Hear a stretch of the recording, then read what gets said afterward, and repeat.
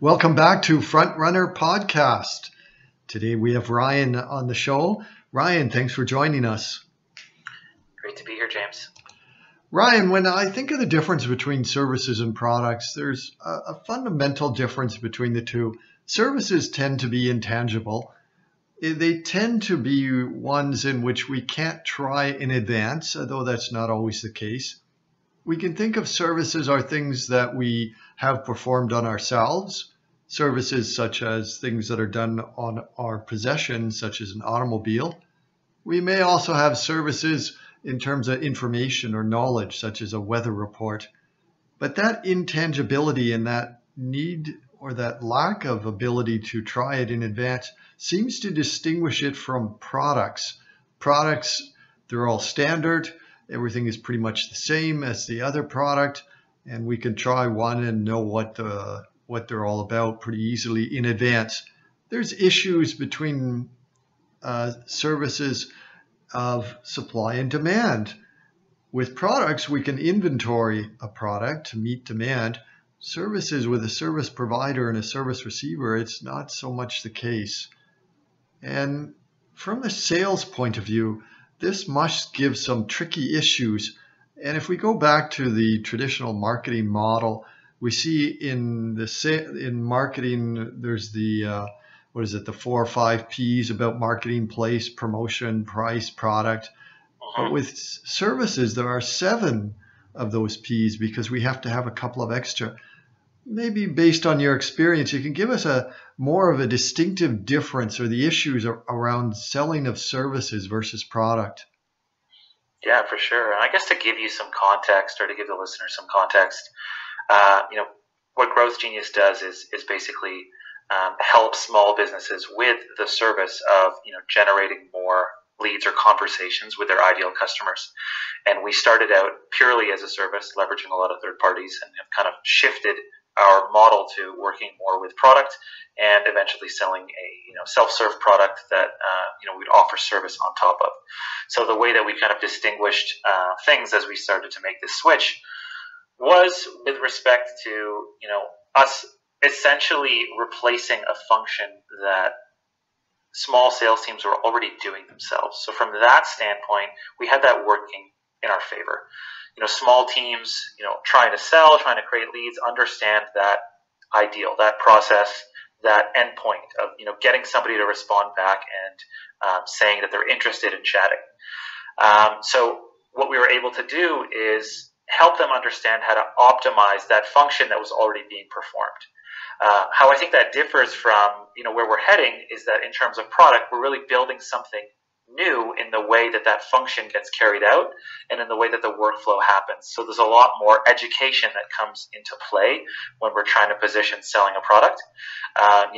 A lot of resources go into, free trials or adoption or demos or walkthroughs and all that kind of stuff, because we're really shifting the way that work is being done and trying to, move into the future and optimize almost a revolution in the way that work is being done. Well, let's move into the risk side of services. Given that intangibility of services and the lack of triability of services, there therefore suggests that there's a risk on the side of the customer of buying something that they can't experience until they buy it. And I'm wondering, in the e-commerce kind of world that we're in, how do we address that risk side? You mentioned it briefly, maybe we could have warranties or things like that. But from the salesperson's point of view, how does that change the sales process to have to directly address risk on the customer side? Yeah, that's an amazing question, and something that we struggle with every day. And I think we're making strides. But the way that I think about it, and the way that our team is built, is trying to create as much clout, if you want to call it that, around your organization and the service that you're offering. And that would mean things like, case studies, webinars, content, references that they can connect with off of line, and a website or, a storefront that illustrates the value in a way that is, extremely friendly and helpful. You're right. There is a lot of intangibility, and we often close a deal or a contract gets signed, and there's this visceral dopamine feeling that customers expect that we often can't provide. So what we have to do is offer an amazing experience and an amazing ability for them to experience the team and the welcoming and the onboarding and all of the relationships that are going to be built and all of the expectations that they can derive as soon as possible. So we're really focused on the bottom of the funnel and the top of the customer success experience blending into one seamless, enjoyable experience for the customer to try and bridge that fear and trust gap as much as possible. Part of that fear and trust, there's two other attributes that are in there as well, and that is expectations and perceptions. Expectations being prior to a sale and perceptions being after. And those two are the major components in how customers evaluate a service. Because in a product, we can evaluate a product, we can drop it, kick it over, figure out how long and its durability. But with services, it's more so on the customer experience, as you said, and that customer experience is largely derived from expectations and then perceptions. So in the sales experience or the methodology that you're familiar with, how do you manage expectations and perceptions? Yeah, that's a great question. I think we've definitely been victims of over-promising and under-delivering early on as a company in trying to get those first few customers. But as you start to move down your life cycle as a business, you start to realize the consequences that presents longer term. So as you grow and as you continue to learn and see customers do well and see customers fail, it's important to set expectations that are real, that I think are mindful of the teammates that you have. So as a salesperson, I can promise the world, but in services, it's extremely difficult to do that over and over again because I'm sitting next to my customer success team that has to deal with that reality and has to deliver on the promises that I've made. So if I want to build a strong relationship with my team and build a cohesive unit that's working in tandem and in unison, I have to be mindful of what we are capable of. And I think honesty with the customer and having them understand that their expectations may be unrealistic and that we're still able to offer a great service, and being able to explain what those realities are in a more interesting and I guess positive way or a different position can kind of help bridge that gap. Ryan, it seems like you're really talking about an ongoing relationship with a customer in which you establish it and maintain it over time.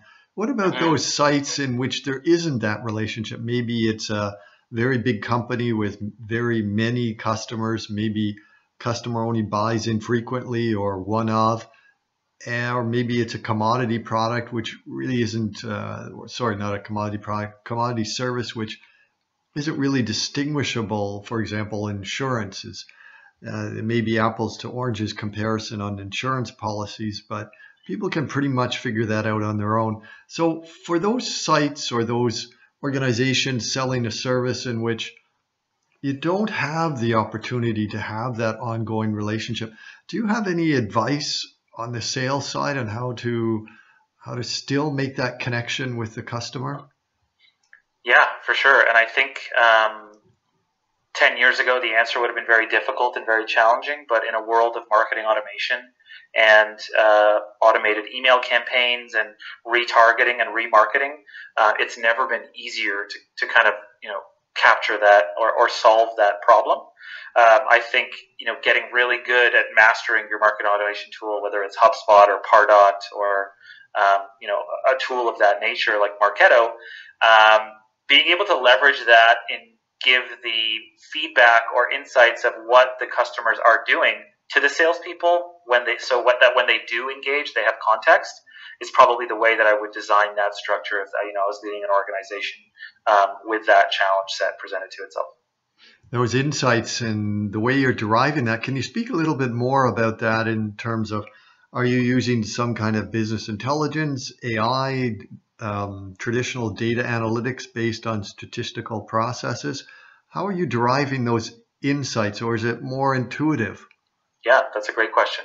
So let's take an example of a company that sells a $3 product where they have 50,000 customers and 5 customer success folks or 5 salespeople that are responsible for renewals or upsells. It's impossible for those 5 folks to manage 10,000 relationships each. But if there's data collected around how those people are viewing content, how those people are interacting with the website, how those people are attending webinars, how many times those people are adding things to their cart or calling into the support line, and all of that information is readily available to the customer success individual or the account manager or the salesperson. What they can then do is start to prioritize and realize where the low-hanging fruit is, where the at-risk customer base is, where they should be spending their time, and how they can use that customer base's interactions with your content through that marketing automation platform to yield the best results. So if I were to run a report in our CRM of people that have been on the website that have downloaded a case study, I can see that those people are more likely to be engaged with what I'm putting out there on the web, and if I were to reach out to them, the likelihood of a response would go up. So if I can understand you correctly, you're not so much speaking about demographic segmentation or analytics. You're focusing more about the customer's behavior. And I also like how you go beyond just a digital dashboard of metrics, but in terms of recommendations.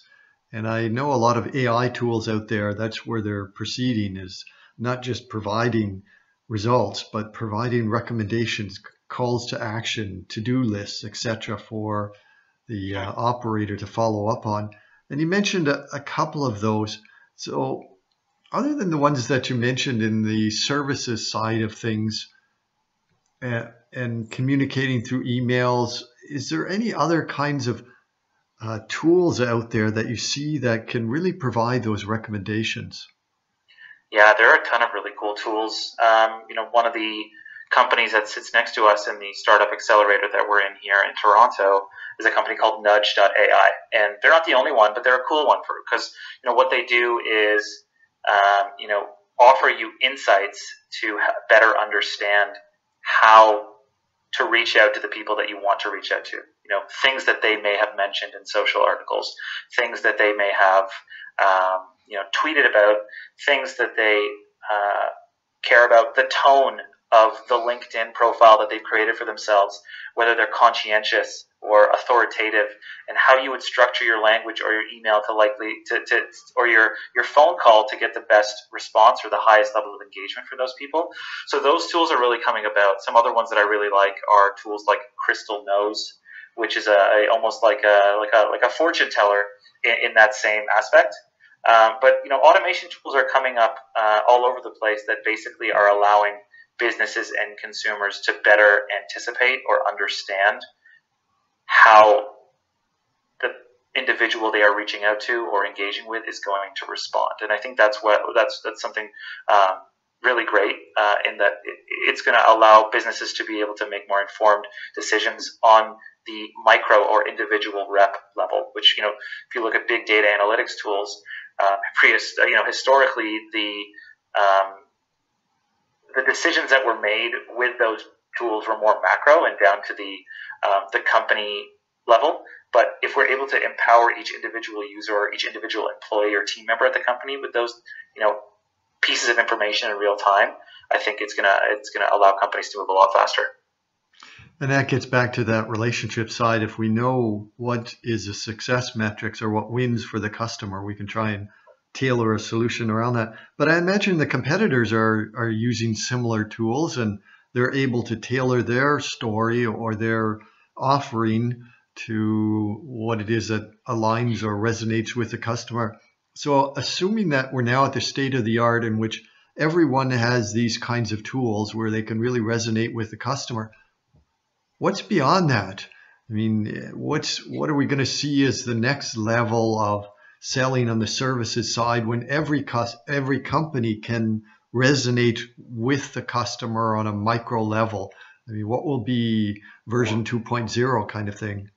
Yeah, well, that's a great question. And I think, as we move down this path of technology kind of becoming integrated with our lives, the actual technology and the product is almost becoming table stakes at this point. And I think, especially in selling services, the biggest competitive differentiator that you can build is the strength of your team and the sales process and the knowledge and empathy and reciprocity and humanity that your team builds into the way that they handle every interaction.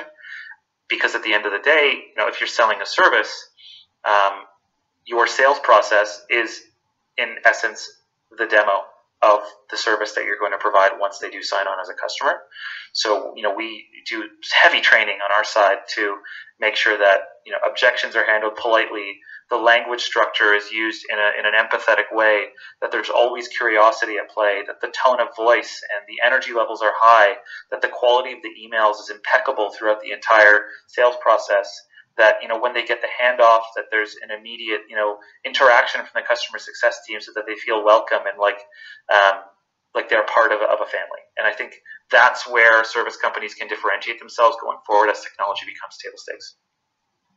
Earlier, I had talked about services and on the risk side for customer, and you've brought in the dimension of empathy. And you talked about how to show empathy during the sales process itself.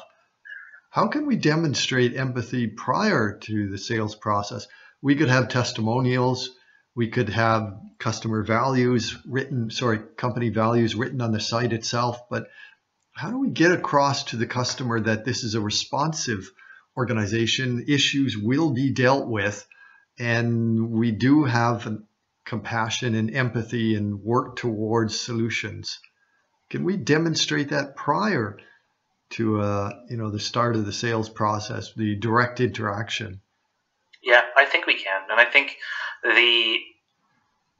I'll revert back to the website as the storefront in telling a story about who the company is and what the values of the company are and why we're doing what we're doing. And if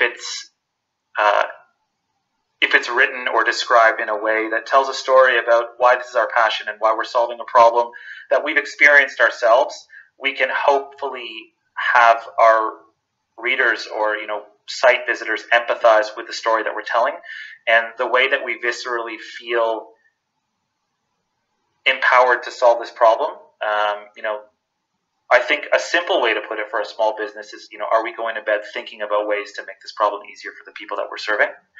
And it comes down to the story that you're telling, but it also comes down to the team that you're building and how they talk about you when you're not around. So it bleeds into your mission, vision, values, into the way that you train, into the way that you talk to your employees, in the way that you train, in the way that you encourage them to give their best, in the way that you encourage them to go seek education and learn and improve.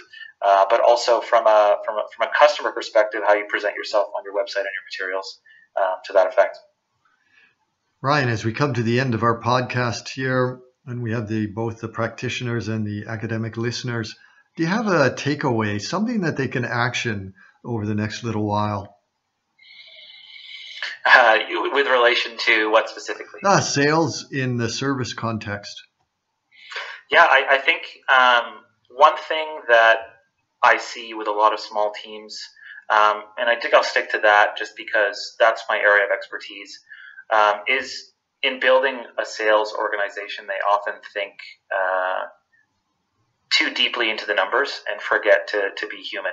While all this technology and automation comes into our lives, what we're really doing as salespeople is building relationships.